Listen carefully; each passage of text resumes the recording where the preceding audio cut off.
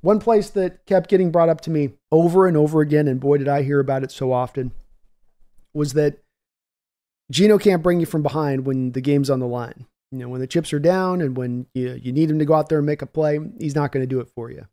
That's what really determines what a good quarterback is or isn't. Multiple people told me this. Multiple people have never come back at any point in time since then and said, well, yeah, he can do that. No, they just go, he can't do that. There's no way he can do that. Well, we've got in Geno the past 2 years here. I'm going to show you the stats for game-winning comebacks. And you'll see here with Geno Smith in this game-winning comeback chart, I'm showing you that last year he had 5 come from behind victories for your Seattle Seahawks. And you'll notice, there's 37, 31, 24, 20, 29, 26. It wasn't like the offenses were doing like horrible in these games.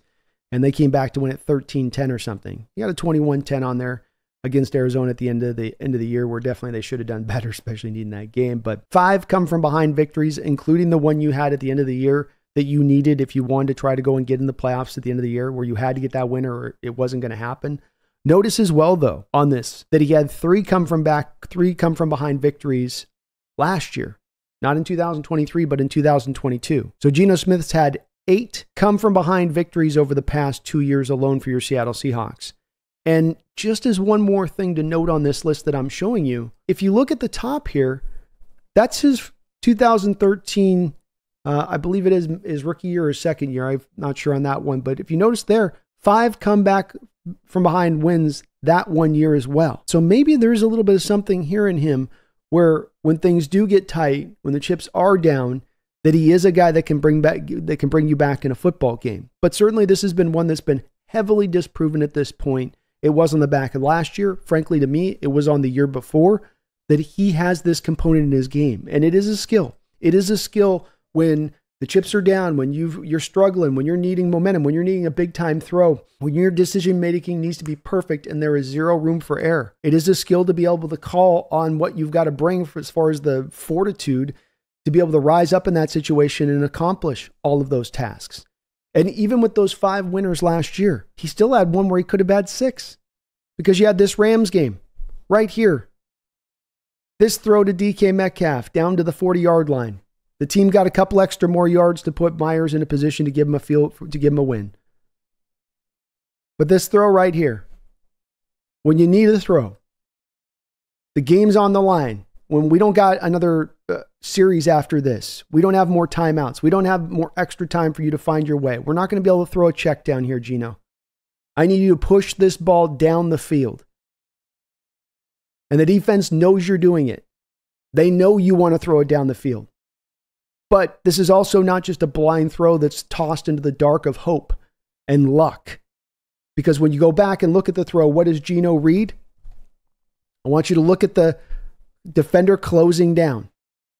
The defender closes down on Noah Fant. That opens up that small little hole over the top to DK. So he reads it off the look of Noah. Noah Fant at the top, not top of your screen, but out of the slot there. Stops, defender comes in. That opens the hole up over the top. And between 4 defenders, he's able to fit that ball in, which what should have been a game winner. And 6 comeback from behind wins last year if he had been able to get that one in. But this is another, again, this isn't simple throw. It's not easy. This is with pressure bearing down in around him. They did a good job by the offensive line there, giving him some time, but then puts the ball right on the spot, and DK with a money catch where he's got to go up and get it. And another guy in the moment there where you've got to absolutely have it. I want to go back to an Atlanta game. Similar kind of throw. 2 years ago. Tyler Lockett, you need it in this game. You got to go down and get a touchdown if you want to go get the win in this one. Play action pass. Lockett. Look at that. Look at this hole he's throwing into between these 4 defenders. And I'm not cherry picking here some middle portion of the game or some first quarter throw where it's on one of the 10 plays they've scripted throughout the course of the week. This is a throw where we're just trying to find a way here. We've got to make this happen. And he absolutely laser beams this ball into Tyler Lockett. There's 5 defenders in the given area, but you have no choice. You've got to get the ball up the field. There is no more time remaining. So what happened on this drive? How did the Atlanta comeback forestall? Did it happen on the back of Geno? Was that what accomplished that, or was it something else? Because Geno comes back a couple of plays later, throws this to Rashad Penny. Rashad Penny gets up the football field, tackle down at the 10-yard line. So 1st and 10, right? 1st and 10, you're dancing. Everything's looking good. Nice little play design here by Waldron coming back. Defense flows into the right direction just the way you want it. Down to Penny. But on that play, you actually had an offensive hold. So it took it back 10 yards. Geno comes back, completes a 6-yard throw, and then this happens after that 6-yard completion by Geno.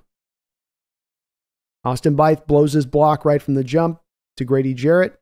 Grady Jarrett gets the sack. Seahawks are at the 39-yard line. They need to get a touchdown here. They can't settle for a field goal. You can see Grady Jarrett just completely whoops Austin Blythe from the rip here off this snap. Much like we will hope to see Byron Murphy do in the near future. That's your Byron Murphy comp guy there that we hear a lot about here in Grady. And he gets the sack and he takes it away. So Geno comes back the next play. He comes back the next play, and you have no more plays left to go with. It turns into basically a Hail Mary situation where he throws the interception. The people that say Geno can't bring you back from behind, look at that, then they go, see, I told you he doesn't have that ability in him right there. And that's where I want to get to really on the discussion talking about this is just, I understand that there are going to be the anti-Geno folks, and there'll be the pro-Geno folks. And I'm always open to having my mind convinced of the anti-Geno sentiment of this. You can bring me that side of it. I know I'm certainly going to be accused as much as anybody of being a Geno stan or one of those people that is essentially waving pom-poms for him. I'm very much not. I just appreciate really good quarterback play, especially as I showed through a lot of those different cut-ups when there's a multitude of things happening that I know go right back directly to the quarterback's shoulders and what he's accomplishing on the play to get that done. And I just think that the people that have so thoroughly buried their heels in that Geno is not the guy that can get this done, or he'll no part of this future, or he can't take us to a great season if you get him more help. Because that's what it did come down at the start. What happens when instead of 28th best pass protection, you get him up to like 15th? Can Grubb get him up to 15th, especially in Grubb's quarterback-friendly offense, which gets the ball out of the quarterback's hand very fast? Can you do that a little bit more often for Geno? Can you make his job easier? What happens when we make Geno's job easier?